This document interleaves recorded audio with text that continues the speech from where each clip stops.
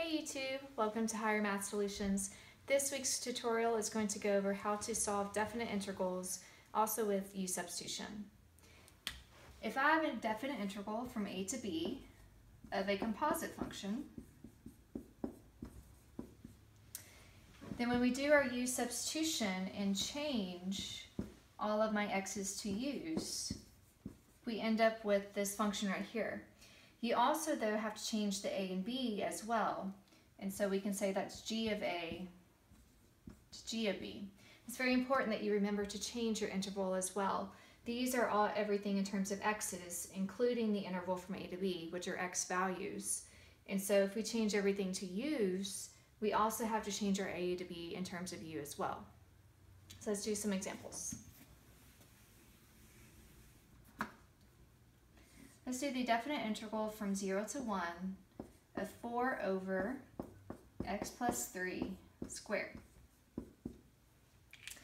This function right here is not one of your rules, but it is a composite function, and so you will need to use U substitution to solve it. So my U is going to be x plus 3. What you do next is you're going to take the derivative of this U in terms of x, which would be 1, and then I'm going to multiply the dx over to the other side. And what I'm going to do next is I'm going to substitute everything in terms of u. So the 4 will stay. X plus 3 is now u. So that's u squared now. And dx is now equal to du. So I'm going to change that as well. But at this step right here, do not put 0 to 1 on the interval because that is wrong. These are in terms of x, and this is now in terms of u. So to get these in terms of u, you're going to take the a and you're going to go plug it into your u equation. So if I plug 0 into u, I get 3, and that is your new a. And then take your b and go plug it into u, and you get 4, and that is your new b. And this is now the complete u substitution, including the definite integral part. After you get here, then you're going to integrate using the FDC. You need to bring this power of a 2 up to the top before you can integrate.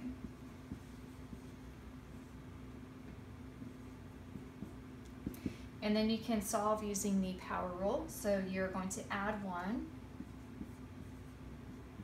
And then you're going to divide by -1, but instead of dividing, I'm going to go ahead and just put the negative in front.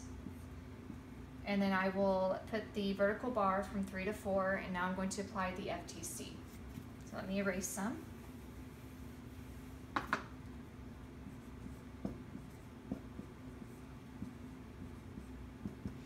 At this point, make sure you do not plug x plus 3 back into your u, because since we do have a definite interval, you're just going to go ahead and apply the FTC, which is plugging in the b and then plugging in the a.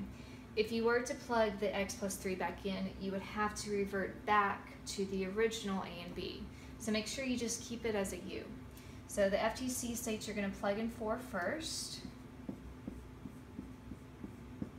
and then minus. Now you're going to plug in the a. And then I'm going to simplify it some. -1 power means that you bring it underneath. Minus the negative is a positive. Again, 3 to the -1 means you bring it underneath. And I'm left with -1 plus 4/3. And then you can get a common denominator. And we end up with a positive 1/3 as your final answer. Let's do one more.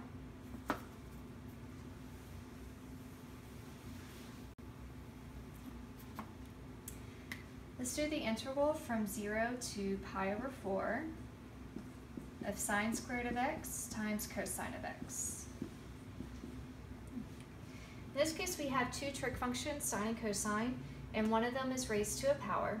Whenever you're doing an integral involving this with sine and cosine, you're going to pick your u to be the trig function that is raised to the power.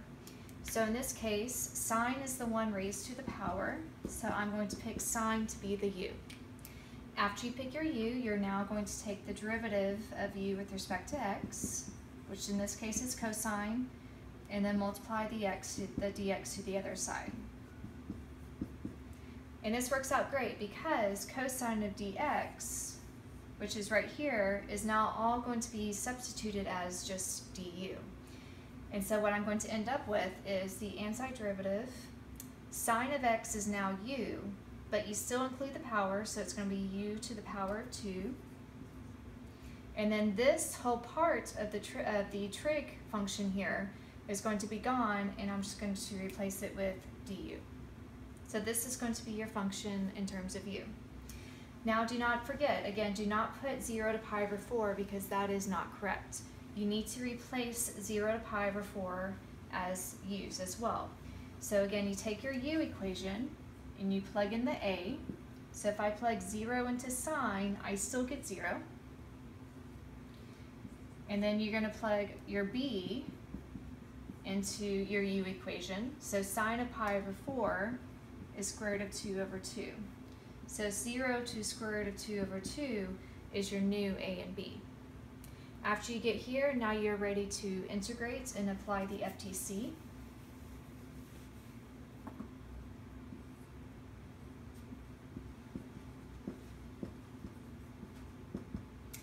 I'm going to use the power rule, so u to the power of 2, I'm going to add 1 and then divide by it.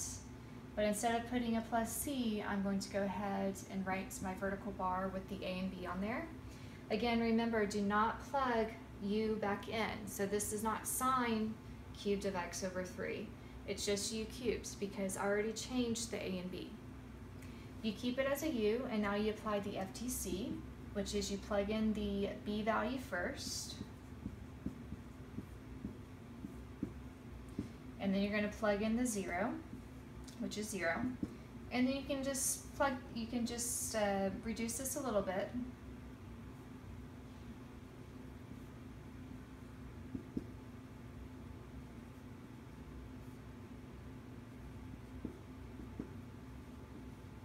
So I'm just reducing the number a little bit, and my final answer will be square root of 2 over 12.